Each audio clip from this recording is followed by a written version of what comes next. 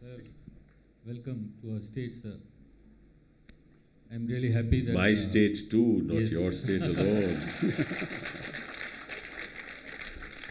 And sir, really happy Mr. Ram and Mr. Chidambaram is also among us. Sir, there is an unusual situation prevailing in our state. You know, the elected people, when they pass a bill, I mean to say the Tamil Nadu Legislative Assembly passes the bill and send it for the assent of the governor. The governor sleeps over the bill without exercising his duties and responsibilities under Article 200. In some situation, we also see that when a bill is touching upon list 3 subjects, instead of forwarding to the president, and the governor takes over the powers and responsibilities of the president under Article 201 and sends a message. What do you see, sir? Is this good for a democracy, number one? Number two, can a governor create a constitutional deadlock?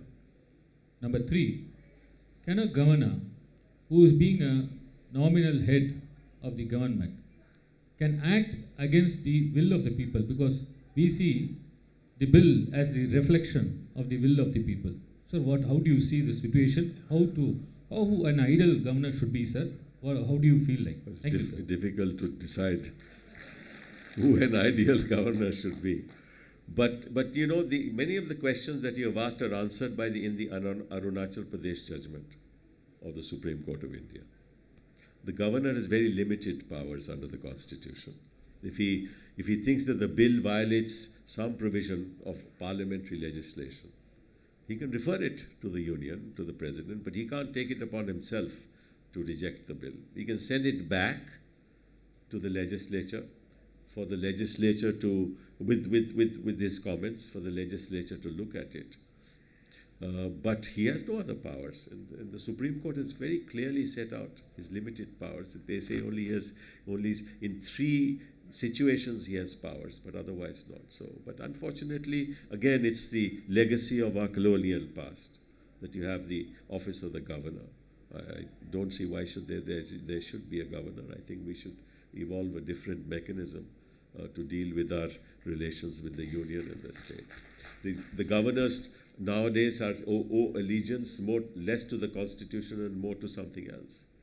And they openly say so. Some of them have openly said so, that we are first something else and then we are governors.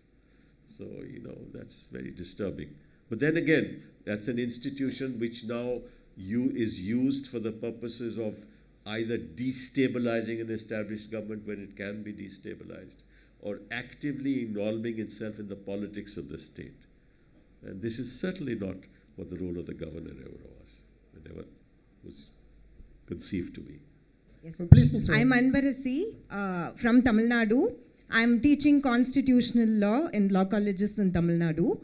First of all, it's a very great day listening to your lecture, a detailed lecture. So my question is regarding the usage of the words union and center. While reading the constitution, we don't find the mention of central government anywhere. But politicians or any leaders, when they mention, they use the term central government. So what's the difference between the usage of the term union government and the central government? I mean, I think that the union government is because we are a union of states, right? And so that's what the union government means. When you say the center, you mean the government in Delhi. That's what you mean. That's the difference. So, as far as our constitution is concerned, there are provisions for impeachment of the president, judges of the High Court, Supreme Court, and there are procedures for removing even a popular government by a no-confidence motion. But unfortunately, there is no provision with regard to a governor who is not acting in accordance with the constitution, not even a right to recall. Should there not be a provision? What is your perspective on that? Well, the question is that the appointment of the governor is by the union government, And so they can recall. There is a provision to recall that you can change the governor. You've seen many governors being transferred from one place to another. But the people of the state cannot recall the governor because the governor is not appointed by the state. So how do you recall the governor? Constitutionally, there is no specific provision for recalling the governor. No, you can recall the governor by saying you resign or you're no longer the governor. That means only with the Senate government. Only, obviously, because he's appointed. The power to appoint includes the power to remove. That's the General Clauses Act. That's the power of recall. But the question is, if you don't like the governor, you can't recall him because you haven't appointed him. It's a problem. Thank you, sir. Thank you. So good morning. Big tribute to Rakesh. So I'm Dr. Vijayalakshmi from Dr. Ambedkar Law University and I teach criminal law. The question is about the recent amendment on the criminal procedure regarding the identification. When we talk about the justice and fundamental rights, are we really going to protect Article 21, personal liberty? Well, quite frankly, I haven't studied the bill that carefully. I think Mr. Chidambaram has made a very, very informed speech in Parliament about that bill. And you'll find all the answers there. So please, if it is possible. No, really, you'll find all the answers. Read that speech. Very meticulously is analyzed each provision of the bill and how it's very dangerous because it sort of interferes in privacy. It has huge implications on human dignity. All these issues are dealt with by him. Just go to the website of Parliament and read his speech, his speech in Parliament on that. Thank you, sir. Hello, sir. I'm Preeta Sukumaran from School of Excellence, Chennai. I've asked this question to many of my professors in the college as well, the right to recall. Why is there a difficulty in implementing it? Right to recall what? Right to recall the people, because as a democratic person, I can elect the person. I can elect. So when can I recall? Right to recall the representative of the people. Representative of the people. Why is it still there's a difficulty in implementing? Yeah, the problem is that what's the procedure to recall? How many signatures do you need? These are all very complicated issues. If you say you need 1,000 signatures, you have 1,000 signatures every other day. It will derail the whole democratic process. You shouldn't have elected him in the first place. That's the answer. You live, you marry once, you've got to stay with the husband or you have to stay with the wife, no? Yeah, you have to go to court of law and say, prove your case. So you'll have to provide a procedure like that to prove your case. But then the modalities of it are exceptionally complicated. How you will then have to have a referendum, no? So how many referendums will you have? Because every other day there'll be enough people to be unhappy with whoever it is. And then there'll be politics involved in it. It's a governor, if a representative chosen by X, the other party will seek his recall. So he won't be able to do anything for the constituency. I'm not very enthused by that idea. Thank you. That was a thought-provoking lecture, which raises many questions, but let me stick to just one. Your thoughts on the rule of law in the bulldozing state.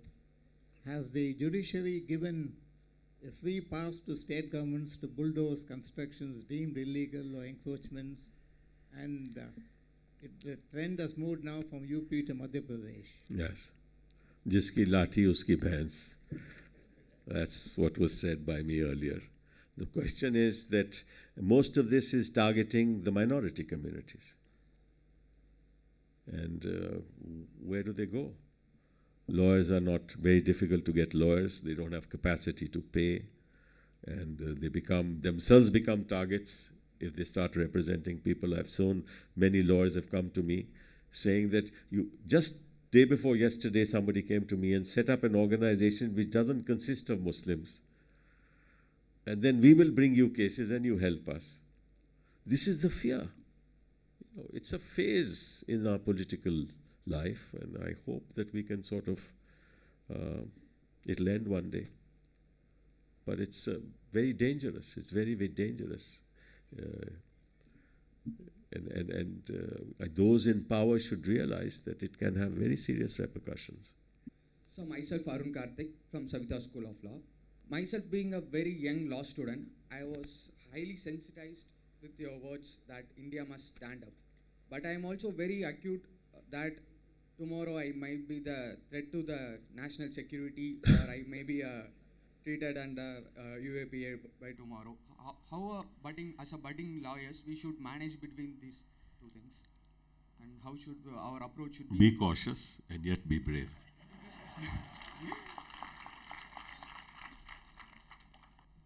Good morning. My name is Naveen from Bharat Institute of Law. I teach law here.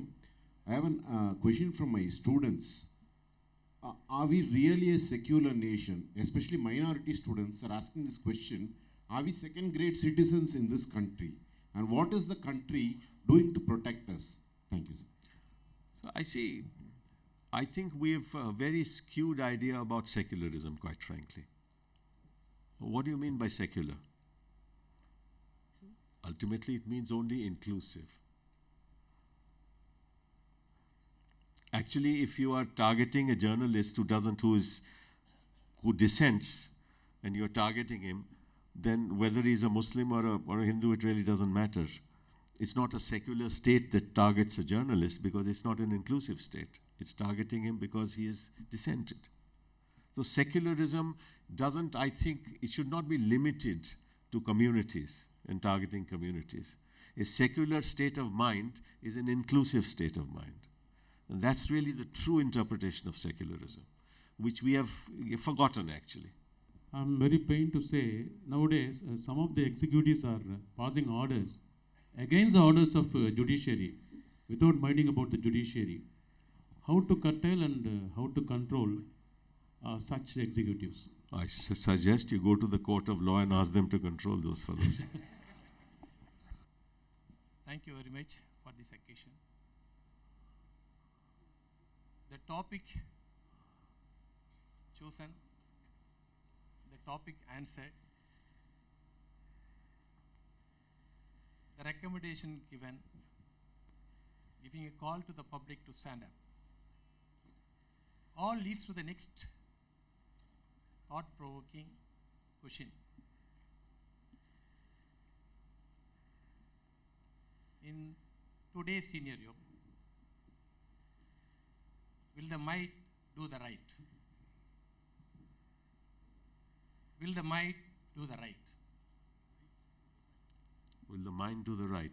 Will the mind do the right? Will the might? Might. Will the might do Might, the right? I see. If the answer is again negative, how long every Indian should suffer? How long it's going to take us? Where it's going to take us? Thank you. I know where it's going to take us if we don't stand up. That I know.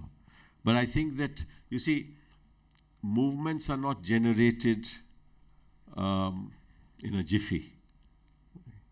A movement is generated if we sacrifice a bit of our time, a bit of our lives.